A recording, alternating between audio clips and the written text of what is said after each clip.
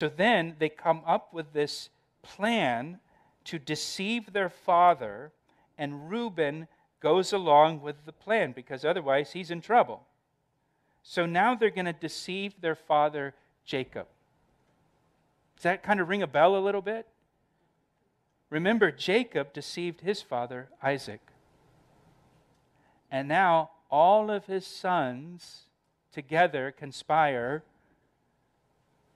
to deceive Jacob, their dad.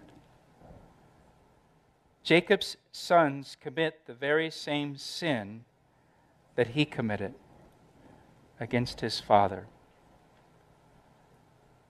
As a parent, it's hard to see your children commit the same sins that you commit.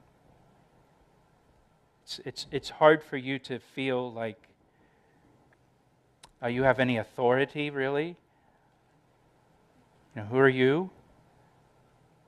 And it grieves you to see your children behaving the same way that you behave. So here's what they do. They take Joseph's tunic, verse 31. They killed a kid of the goats and dipped the tunic in the blood. So they kill one of Jacob's goats and use the blood from one of Jacob's goats to deceive Jacob, just as Jacob used one of Isaac's goats to deceive Isaac. Then they sent the tunic of many colors, and they brought it to their father and said, "Hey, we have found this. Do you know whether it is your son's tunic or not?" They presented it to their father and dad. "Do you know whether this is Joseph's tunic or not? Does this look familiar to you?" And he recognized it and said, "It is my son's tunic. A wild beast has devoured him. Without doubt, Joseph is torn to pieces." And then Jacob tore his clothes, put sackcloth on his waist, and mourned for his son many days. And it's hard to imagine the regret that Jacob felt, because Jacob is the one who sent his son Joseph on this journey that got him killed in his mind. And I'm sure for Jacob, he had many, questions and what ifs going on in his mind. What if I would have gone with him? What if I would have sent a servant with him? What if I would have waited a day to send him? Would he still be alive? And so on and so on. Verse 35 says, "And all his sons and all his daughters arose to comfort him, but he refused to be comforted. And he said, 'For I shall go down into the grave to my son,' and mourning. Thus his father wept for him."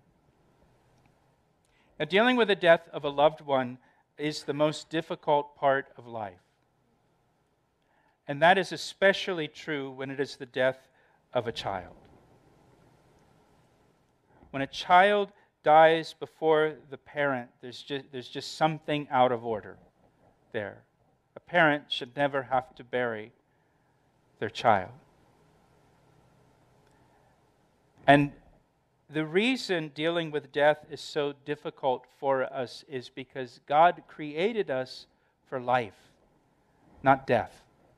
We weren't created for death. We were created to live. We were created for life.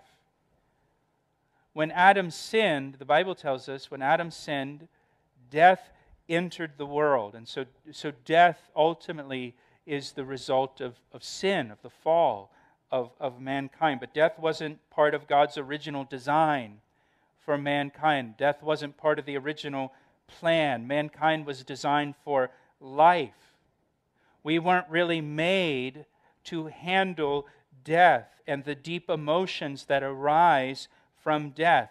We simply weren't designed for it. We don't have a file for that we can open up and access. There's no file there. It's not in the software. We don't have it. We don't have the capacity for death.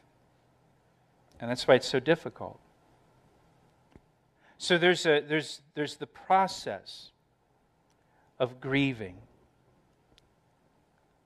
And there's the process of mourning that we go through after a loved one dies. And of course, we never get over it. We never completely heal from it.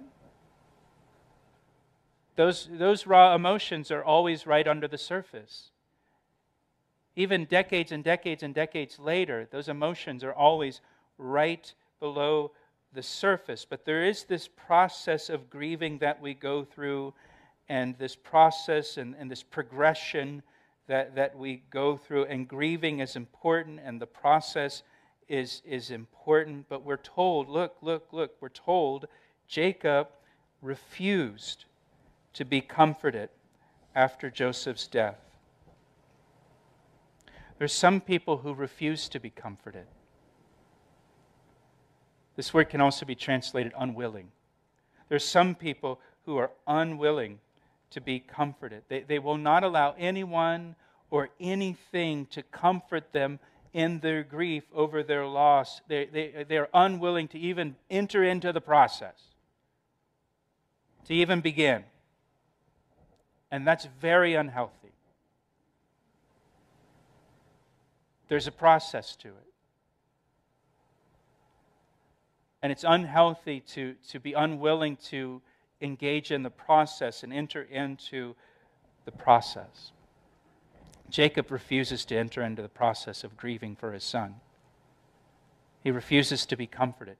Now, for us as believers in Jesus Christ, how are we comforted when someone dies? Well, we're comforted by the gospel, the death and resurrection of Jesus Christ, because the resurrection tells us that death is not the final word, that death is not the end. We just celebrated Easter a couple weeks ago.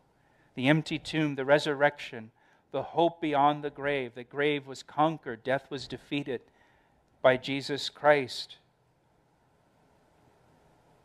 And the Apostle Paul says, we do not sorrow as those who have no hope. You know, we do sorrow as believers. It's normal to sorrow and to grieve when someone dies, but as believers in Jesus Christ, we sorrow with hope. We sorrow with the hope of the resurrection.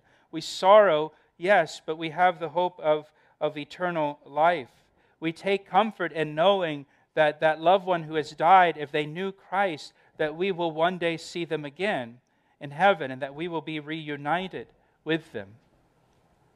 So there's a comfort in that.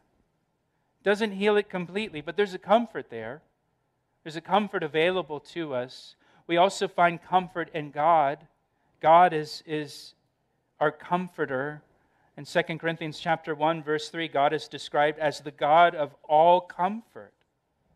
And it says that He comforts us in all of our troubles.